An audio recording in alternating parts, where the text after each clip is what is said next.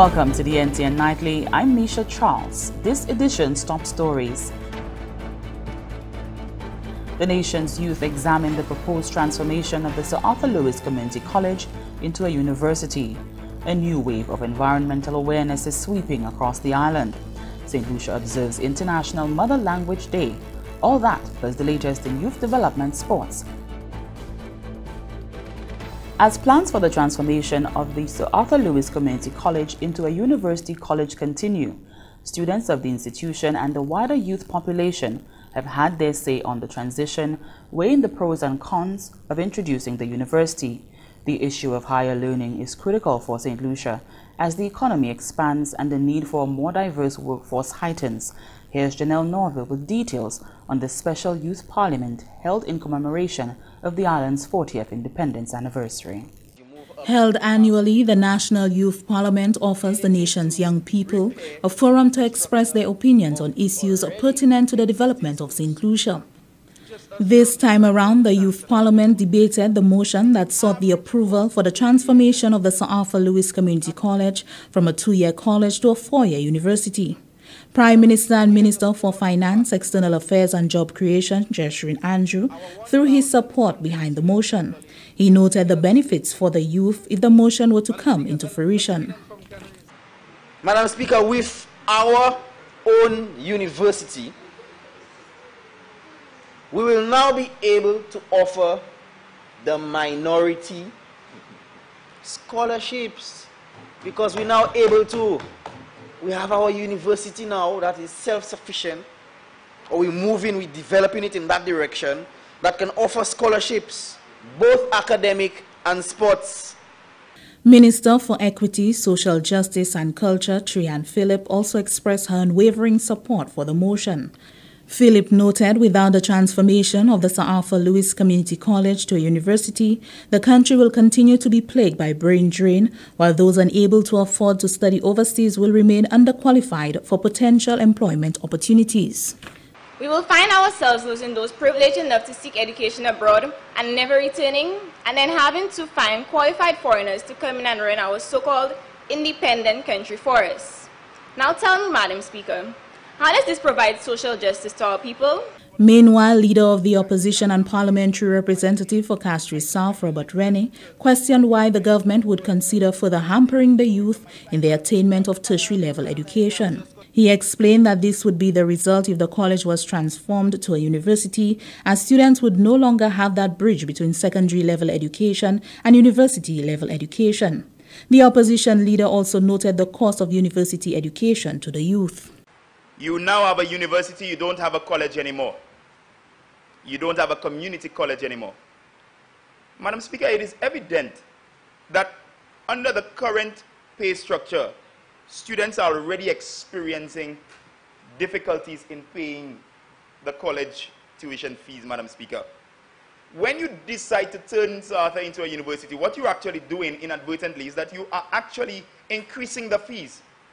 Because some of you know very well that to do an associate's degree at Sir Arthur Lewis and to do one at the University of the West Indies, in terms of the cost, is exorbitantly different. The National Youth Parliament has been held since 1993 by the Department of Youth and Sports. For the Government Information Service, I am NTN Nouvelle. The ayes have it. I therefore adjourn this House until the 8th of April 2019. A new wave of environmental awareness is sweeping across the island with the launch of conservation clubs at various schools. Anicia Antoine reports on the initiative spearheaded by the National Conservation Authority. The National Conservation Authority, NCA, in partnership with the St. Lucia National Trust, arranged a viewing of Blue Planet, Our Ocean, to launch environmental clubs in schools around the island.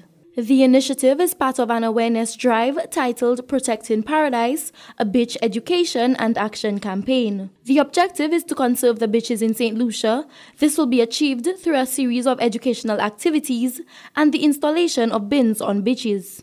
We have chosen to launch the clubs with this beach environmental education campaign, starting with the movie, continuing with a beach day, and then a campaign to build bins on the beach and kind of educate and sensitize people to properly disposing their trash and not destroying the beach ecosystem. The 5 schools in attendance were Grosley Secondary, Masha Combined, Dennery Primary, Leon Hess Secondary, and PI Secondary. Coretta Crooks Charles, Communications and Advocacy Officer of the St. Lucia National Trust, explained the rationale behind the Trust's involvement. Last year we did a similar initiative with Plastic Oceans, and it's never too much to repeat the message of the need to reduce pollution, especially of our oceans, because it not only affects the marine environment, it will also affect us as human beings. So we are here with 5 new schools. Last time we had close to 500 students, and this time we have a bit less, but nonetheless we're still imparting the important message of the need to protect our marine environment, and thereby protecting the livelihoods of those who rely on the oceans and our own human health. Massey Stores, which has been a strong advocate for decreasing pollution, has donated a sum of 6,000 EC dollars towards the beach conservation campaign. Sancha Raggi is the marketing manager of Massey Stores. Now, this program is very aligned to Massey Stores, and our company's focus on plastic waste management and reduction, and also in creating a pro-recycling environment in St. Lucia. We believe that student education is a very good place to start with behavior and changing that behavior in terms of how we manage our plastic and how we create and approach our waste. It is also important to create an environmental steward, and the kids are perfect and critical where this is concerned. To conclude the first phase of the campaign, the Conservation Club members and teachers will participate in a series of science experiments and activities related to beach ecosystems at the VG Beach on Thursday, March 7, 2019. From the Government Information Service, I am Anicia Antoine reporting. The Department of Health and Wellness, with the assistance of the St. Lucia Cancer Society, is working towards establishing a cancer registry and improving data collection of cancer on the island. As part of the efforts to establish a cancer registry in St. Lucia, a review of the cancer data collected over the past 5 years was conducted recently. The cancer registry is expected to serve as a surveillance tool in guiding the planning and implementation of cancer prevention and control programs. Acting National Epidemiologist Dr. Michel Fersois says the cancer registry is fundamental as it will provide a better snapshot of cancer in St. Lucia. We were extremely thrilled that we were able to gather that data, which now can guide our programming, highlight areas that we need to emphasize on. We do know that cancer a lot of it is preventable through early detection, through screening, and also modifying certain behavioral practices. So we look at the data to guide us, and there are areas which came forward that, of course, needs improvement. We have highlighted that, and the plan moving forward is to solidify this partnership with the St. Lucia Cancer Society, and also to include other stakeholders so that we are able to get a more accurate picture of the cancer situation in St. Lucia. President of the St. Lucia Cancer Society, Dr. Tamara Remy, says such an initiative is important as it will guide decision-making to improve prevention, control, and treatment of cancer. Cancer is here in St. Lucia. We need to be able to use the information. We have a lot of campaigns where we can help to prevent cancer. We're going to help with the provision of ways to make an early diagnosis. All the information with this collaboration between St. Lucia Cancer Society, the Ministry of Health, Epidemiology, is really going to be geared towards helping the St. Lucian public. So we're asking for your attention. We're asking that you take heed of the information that we're actually going to give and to be part of the whole process. Dr. Remy expressed hope that the cancer registry will assist in reducing the burden of cancer in St. Lucia. Reporting from the Communications Unit of the Ministry of Health and Wellness, I am Fennel Neptune. Young people across St. Lucia can now have access to quality eye care examinations, durable frames, and up-to-date lens technology with the help of the Quartz Optical brand, free of charge. The Quartz Optical Corporate Responsibility Initiative, Brighter View, seeks to develop comprehensive eye care to young individuals facing vulnerable circumstances throughout the Caribbean. The project, which began in Trinidad in 2017, has expanded to St. Lucia and will see 250 frames being distributed to children whose parents may not have access to comprehensive eye care. The Department of Education is proud to be a part of the initiative. There is a direct correlation between learning and eyesight. We have seen students who do not perform academically or do not perform at school. And it is not because that they do not possess the ability to do so, but it is because of challenges in viewing maybe the board or even looking at the words in the text. With courts coming to the rescue, and I say the rescue of some students within our education system who have challenges, and these challenges may include socioeconomic challenges. We are very pleased to be partnering with Courts Optical. With the help of the Department of Education, the program was able to identify students within both primary and secondary institutions faced with sight challenges requiring optical attention. A healthy vision status is therefore critical to academic success, particularly with the increasing prominence and prevalence of digital technologies in education. In the world of today's students, much of learning is migrating from the page to the screen. Our world is becoming increasingly visual, and access to information, to social contacts, and to economic opportunities often rest heavily upon one's capacity to access the world of images. According to the OECS Optical Chain Manager, the CSR initiative is expected to bring renewed hope to the selected beneficiaries. Brighter View primarily caters for students between the ages of 10 to 16, whom we generally refer to as single vision users. Single vision is the most common type of prescription lens.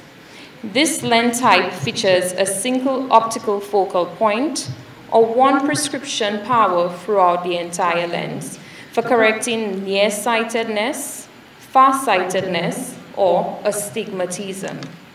The program is expected to reach an additional 200 to 500 students across the OECS countries where Unicoma operates. And this is the NTN Nightly. Coming up, the latest happenings in youth and sports with Ryan O'Brien.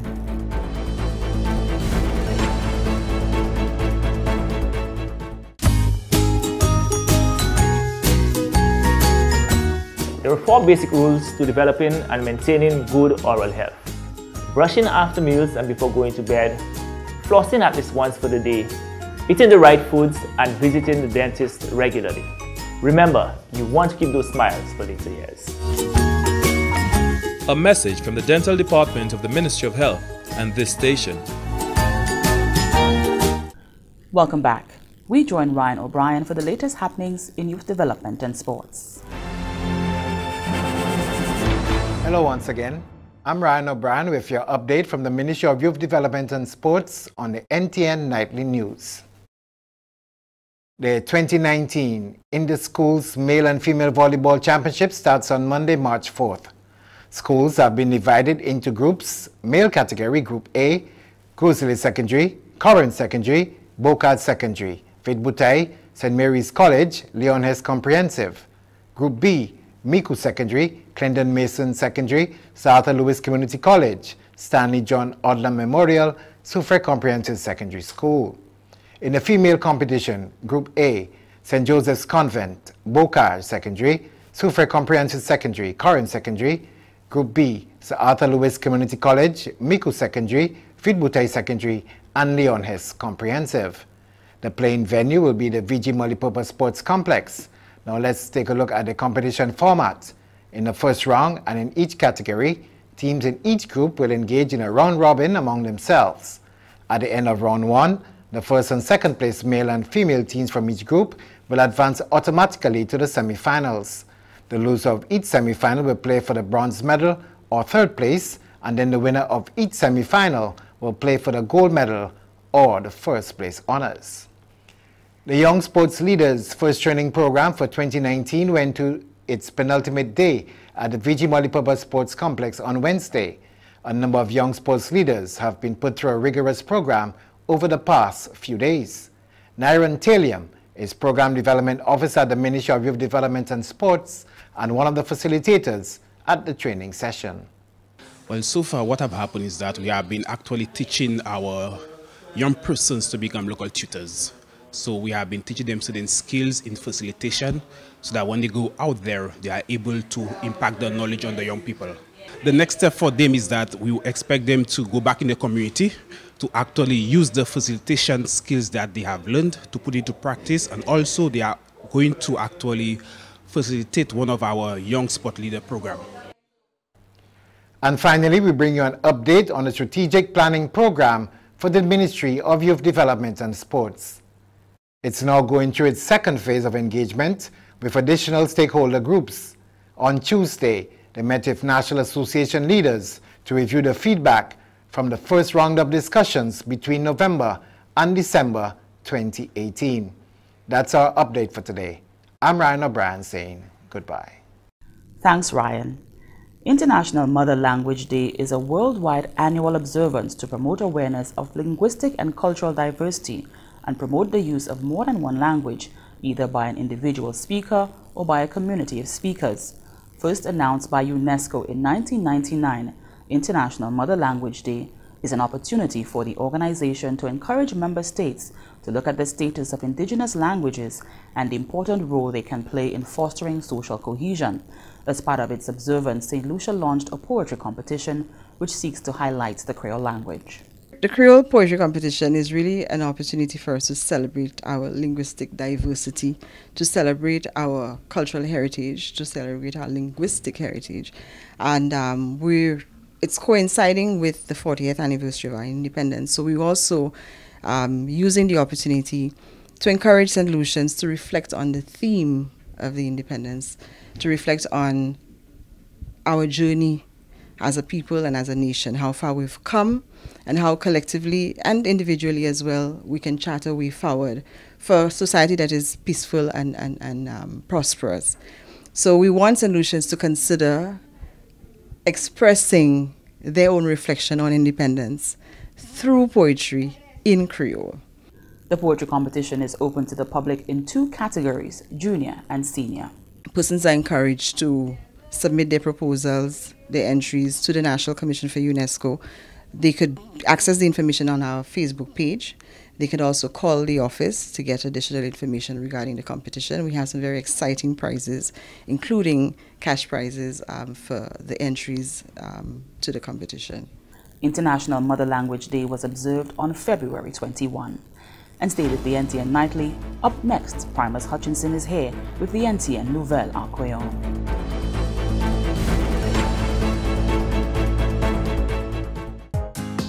With just one click, the internet connects people, businesses, and nations. Being connected can open a world of information and opportunities. You can get services and products of your choice much faster. From electronic financial transactions to connecting with family and friends. From being up to date with the latest news and information to learning new skills and acquiring academic qualifications. All from the convenience of your home or wherever you roam. Get connected today. This message is brought to you as a public service announcement by Ectel, the NTRC, and this station.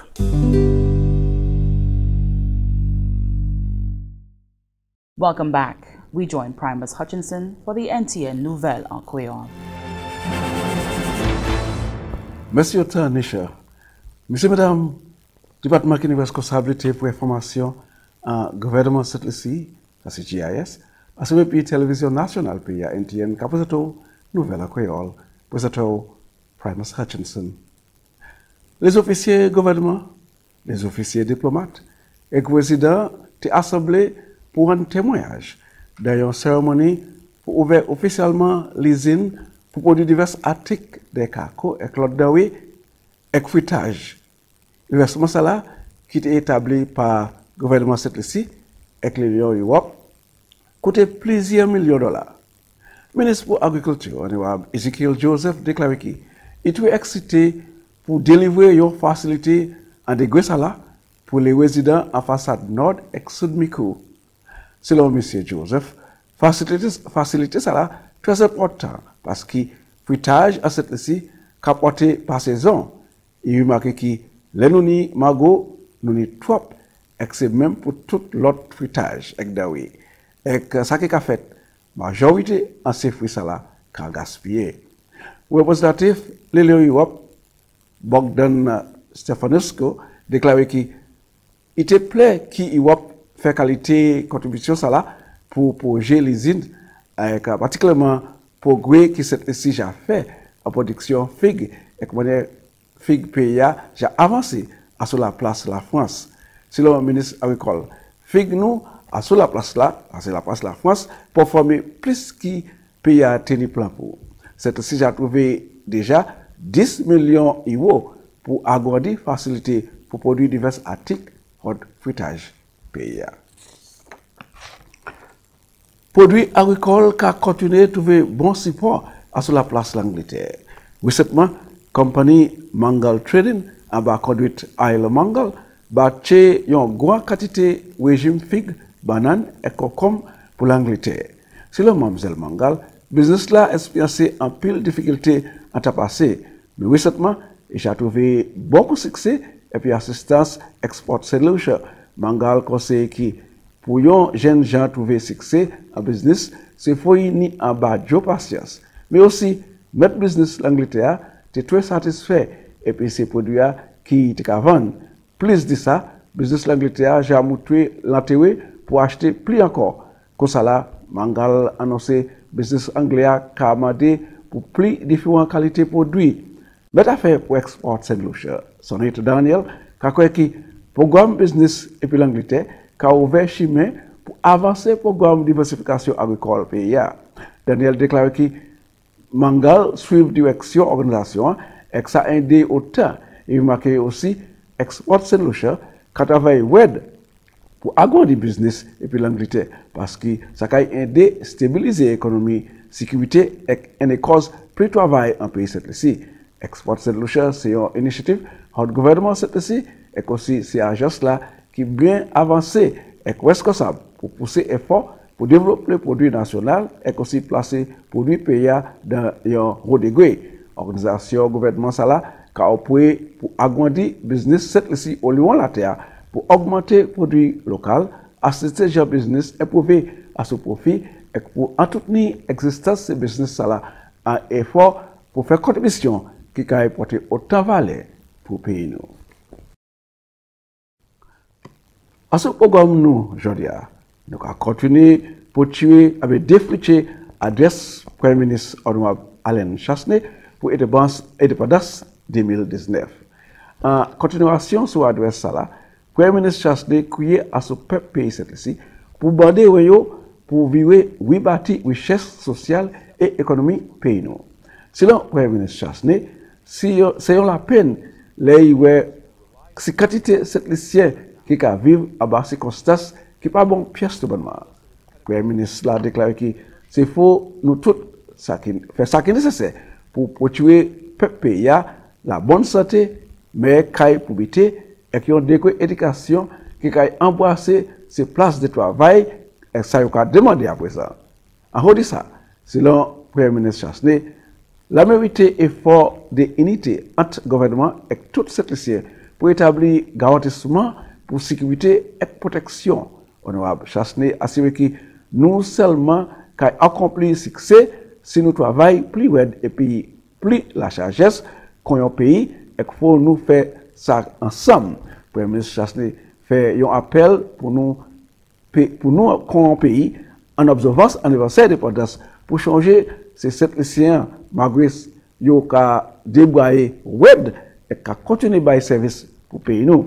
Il mentionnait les marchands, les mamans, les cultivateurs et bien pharma, les pêcheurs, chauffeurs auto, passagers, les travailleurs hôtels, même médias comme Dave Samuels, Timothy Polio, Rick Wayne et plusieurs autres journalistes.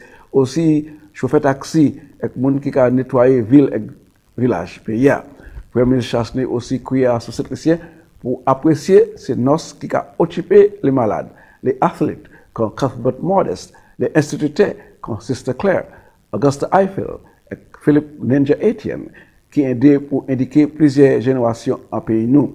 Toutes ces gens qui ont occupé les plus grands citoyens, comme Madame Ernest Brown en Sophia, Société Cornerstone, Madame Juliette Brathwaite, et M. Desmond Philip, qui a poursuivi logement pour s'occuper à côté pour rester. Premier ministre Chasse de remarque que ces gens là pas jamais cherché pour récompense. Ils ont service là pour l'amitié et compassion pour mon pays ici. Et c'est comme ça que nous avons une bonne nouvelle aujourd'hui là. Je vous remercie autant pour écouter. Je vous remercie une invitation pour je plus encore. Je vais vous l'autre nouvelle à Kweyol. And that brings us to the end of the NTN Nightly. Join us next time at 7 p.m. with a repeat at 7 a.m. You can also catch up with us anytime on the St. Lucia Government Facebook page or YouTube channel. I'm Nisha Travis.